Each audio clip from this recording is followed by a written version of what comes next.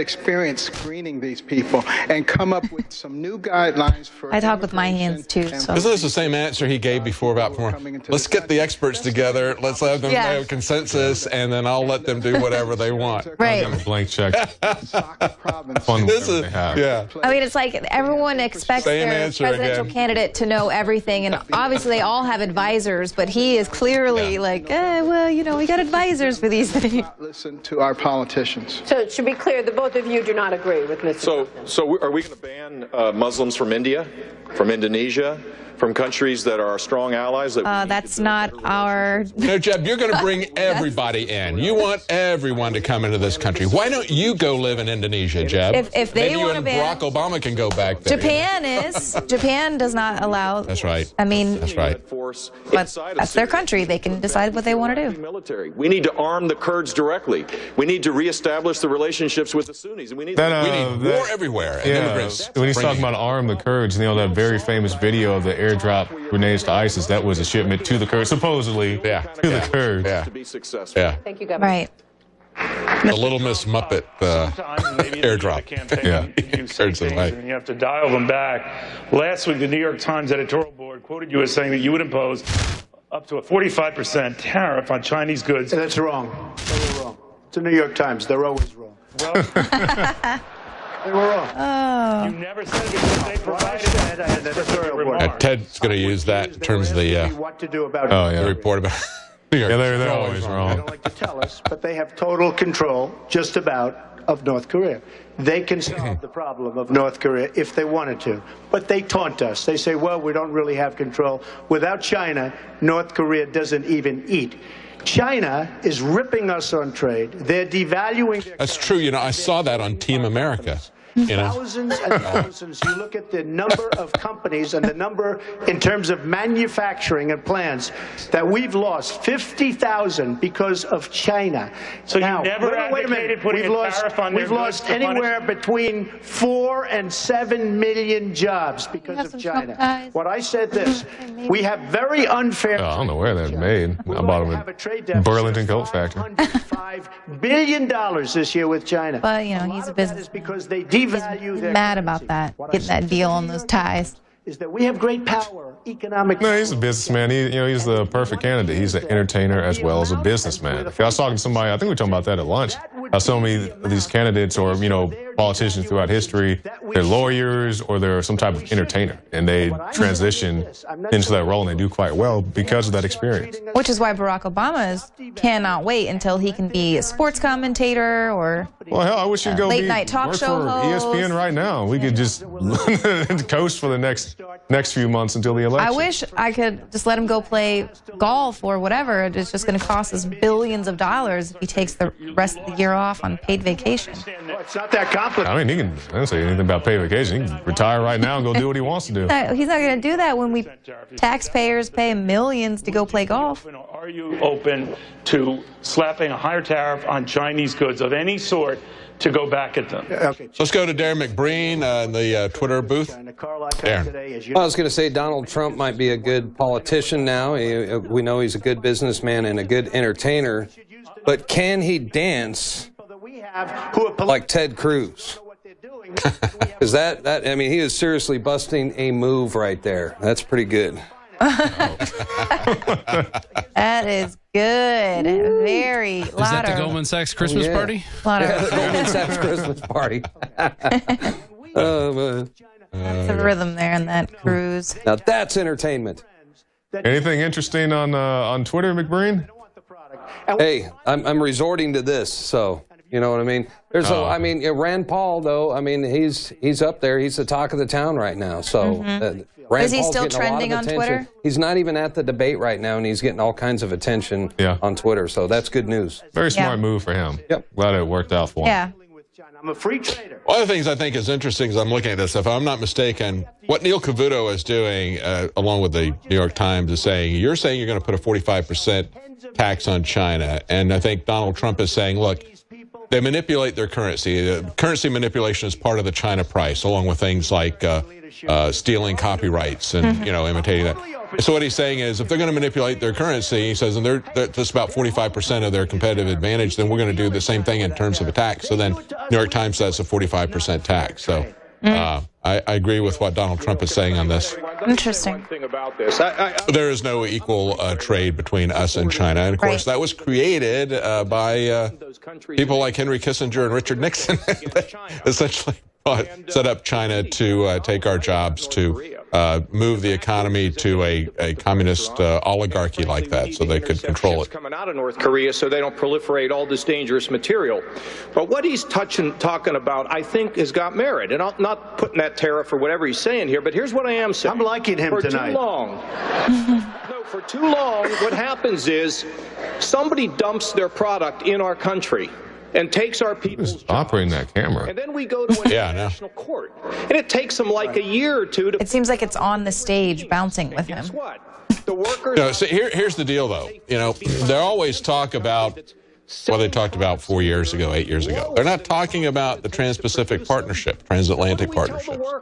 Why won't they talk about what was coming up? And they ought to ask that to Rand Paul, because he's been unfairly labeled as somebody who supported that, and he did not. He voted against, actually, that hasn't come up for a vote yet, but essentially it was passed when they passed the Trade Promotion Authority to bypass the constitutional requirements for creating a treaty, and these things are treaties. We understand they're treaties. The North American Trade Agreement, NAFTA, was a treaty, and the people who operate that now, they specialize in treaty law. They call it a treaty. So the TPP and the TTIP, those are treaties, and Rand Paul voted against the Trade Promotion Authority, which streamlined that process. I think we need to be very careful. But they do need to talk about, if they're going to talk about trade, how can they not talk about that? And if anybody wants to participate out there, at Real Alex Jones, we have a poll. Who do you think's winning tonight's debate so far? Trump, Bush, Cruz, Rubio? No. Or send us your Twitter questions, too. Yeah. No Rand Paul. No, I think he's winning in his own way. Yeah. Which means reversing course. Or send us your questions on Real Alex Jones. This economy. It begins with tax. Hashtag GOP debate. Let's not have the most expensive business tax rate in the world. Let's allow companies to immediately expense. It continues with regulatory reform. Regulations in this country are out of control, especially the Employment Prevention Agency, the EPA, and all of the rules. So they won't talk about the root cause of that. And again, Rand Paul did talk about that. He's offered the REINS Act to essentially rein in the bureaucracies that have no checks on them, on their activity. So the bureaucracies go out and create, on average, about 80,000 pages of new regulations every year. How are you going to contain that? I mean, you can't contain that as long as as long as Congress has abdicated its duty to pass legislation to these perpetual bureaucracies. I mean, you talk about the Supreme Court having lifetime tenure. Look, these people who work in these bureaucracies all have lifetime tenure. There's no way to remove them. They got union protection. So, even when they commit crimes like blowing up gold mines and polluting the river that runs through 3 states and an Indian reservation, nobody loses their job. I mean, they have lifetime tenure.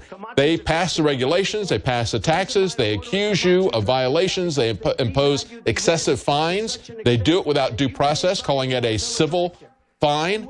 How do you control that? Well, the only person who's talked about that is Rand Paul in terms of the REINS Act. You can say, well, we need to have some reform. Baloney. You need to gut this system that has evolved here outside of the Constitution. On consumers and people are living paycheck to paycheck. Apart from that, there'll be retaliation. Yeah. So the soybean sales from Iowa, entire soybean production goes, the equivalent of it goes to China. Or how about Boeing right here within a mile? Do you think that the Chinese, if they had a 45% tariff imposed on all their imports, wouldn't retaliate and start buying Airbus? Of course they would. This would be devastating. Jeb is giving us, he says, look, you're going to destroy the profits of Archer Daniel Midland. You're going to destroy the profits of Boeing if we have trade tariffs there. But see, the thing is, it's not even about that. It's not even about free trade versus some protectionism. What this is fundamentally about, which is what they're not going to talk about, is that the TPP and the TTIP are about changing our sovereignty, about concentrating power, about taking over control of the internet, consolidating everything into a global government. And they do it under the beard of this back and forth debate about free trade versus protected trade. And it looks like we have a couple questions from Altair_2015 Twitch. Do you think Republicans will actually come up with a plan to defeat ISIS? I think they maybe want to defeat them by funding them. I don't know. I don't think so, since they created them. I don't. Yeah, their plan is to keep funding the military-industrial complex, which in hand continues to fund groups like ISIS and Al-Qaeda. Meanwhile, the only person I really consistently hear talk about stop funding ISIS is that we always keep talking about is Rand Paul. Right. So of course it sounds like Rand Paul has somewhat of a plan. Everybody else, not so much. And his other one is, do you think a Republican-led Congress would support a Trump presidency? My take is no, probably not. I can't say that. I mean, he's a very popular guy, but I don't think the Republicans feel they can control him the way they'd like to. I think 4 years of gridlock would be awesome. Yeah, I do too. 4 more years. The question is, look, there's a few good, just like Richard was pointing out, you had 168 people on the RNC committee, and only 4 of them had the integrity to call Barack Obama and say we're going to impeach him for doing things orders of magnitude worse than what Richard Nixon did in terms of the scope and scale of what he did with the IRS abuses alone. He should have been impeached. But only 4 people out of 168 had the integrity to do that. We have some good people in Congress, but for the most part, the people who are leading and running Congress are no different from the Democrats. And Democrats and Republicans need to understand there is a single party in Washington, and it is controlled by big business. And it really makes me think, David, as you bring up that story about Tricky Dick, people, they have this very infamous view of Richard Nixon, which, is not inaccurate. But you look at the things he's doing as opposed to our more recent presidents who've done way worse things and caught doing it. And it's like, that's just the way politics works. Right. They completely polarize Tricky Dick, but they don't want to dare call out Bush or Clinton or Obama. Well, I think we just have been so inundated with corruption visually in all of our movies and television, and we're almost numb to corruption, whereas back then it was, a pretty big deal. And it was also a personality issue. I got to tell you, even in the stiff, awkward 1960s, Richard Nixon set new standards for stiff, awkwardness. Okay, I mean, he was about as bad as they. And at least Barack Obama doesn't come across that way. So a lot of people who are just low information voters don't pay much attention to it. They're going to a break. We're going to do a break as well. We'll be right back with more live commentary and analysis of the 6th GOP debate. Welcome back to live InfoWars coverage of the 6th GOP debate. Amazingly enough, they're asking Chris Christie a question about bridges. Not about blocking them, about building them. They said 11% of the bridges here in South Carolina need to be rebuilt. How are you going to fix this $3.6 trillion worth of infrastructure that we need to do? So here's what he has to say. Repatriation of that money, bring the money, the $2 trillion, back to the United States. We'll tax it that one time at 8.75%. He's going to tax the rich. 35%. Told you he was a Democrat.